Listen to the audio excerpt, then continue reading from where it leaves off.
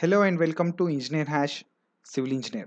In this video we are going to discuss about the difference between deep foundation and shallow foundation. First of all, let's see about the word foundation. Foundation is a part of structure which transfers load from the superstructure to the ground.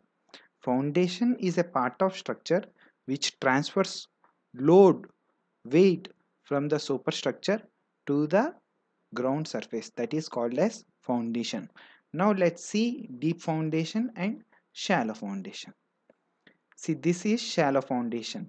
Shallow foundation is nothing but the depth of the foundation is less than the width of the foundation. This is width, this is depth. The depth of the foundation is less than the width of the foundation, then you term it as shallow foundation. And in deep foundation, the depth of the foundation is so many times higher than the width of the foundation. In deep foundation, the depth of the foundation is so many times higher than the width of the foundation. In shallow foundations, you don't need to go so deep into the ground surface. You can do it at shallow depths, so you can call it as shallow foundation. In deep foundation, you have to go so deep that you reach the hard strata of the earth surface, so you call it as deep foundation.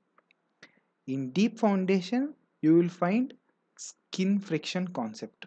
Skin friction is nothing but the frictional resistance between the foundation structure and the soil, that is called as skin friction. So with my explanation, if you understand the difference between deep foundation and shallow foundation, please hit like button. Please subscribe my channel Engineer Hash Civil Engineer, and please send me feedback at this email ID. Thank you for watching this video. Please share this video with your friends.